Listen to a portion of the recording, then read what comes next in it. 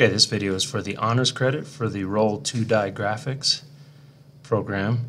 Now I'm not going to scroll down and show you the code I have at the end. I'm just simply going to run this to show you what it should look like.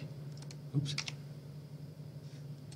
And the two die come on the screen, and then at the end a text appears on the screen and it says your total is 4, so it adds up die 1 and die 2. I actually have two different text boxes, this one and this is a separate text box. And let me run some code here. I'm giving you a huge hint by going like this because I wanted to show you where I got this text code from. It's from this website right here. I actually have it listed on our assignment page. I put code resource and right here text methods, and so it's this one. Message, that's whatever variable you call, equals, and then here's the built-in code. It says draw this text on the screen at this location, centered at this location. So it's centered there.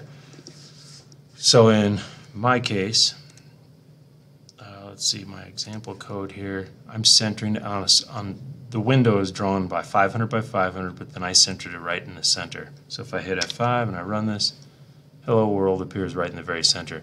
Now by standard default, I think it's 10 or 12 point font. It's just small. You'll notice that I made my set fill color for this to be white because it's a green background, and then you have to draw it. Don't forget this. So you need minimum of 3 lines of code. However, I want you all to add a few more lines of code in here, a couple more lines. Well, for two reasons you're going to be adding more code. 2 more lines first, just to get the font size larger. And I'll show you that here. Let's see. Right here, you've got you can change the set face, means you can change the font, and that would be this. You can change it. Now I'm not requiring that, but I am requiring that you increase the size of it. So have this line of code in there. This method, the set size method, that changes it to, I don't know, something larger than 12. And let's see, style bold. You can also make it bold. I did that as well for mine. I'll run this and I'll show you one more time. There it is. So I think mine is 18 and I have it bolded. Alright, so you're required to do that, but then you also notice that in my example code here, I'm only doing hello world. I don't have a number after it. So you're going to have to do another at least minimum of 3 lines, but more if you want to make it match the size. You need to do at least these 3, and with another variable with the total.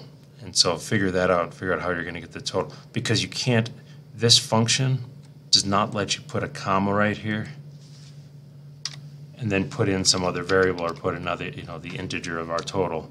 It won't run, it'll give you an error. So you have to do another set of 3 boxes to have that drawn on the screen. So again, I have mine. I have 2 different text boxes. One is drawn right here, and one is drawn right here, positioned for the total. All right.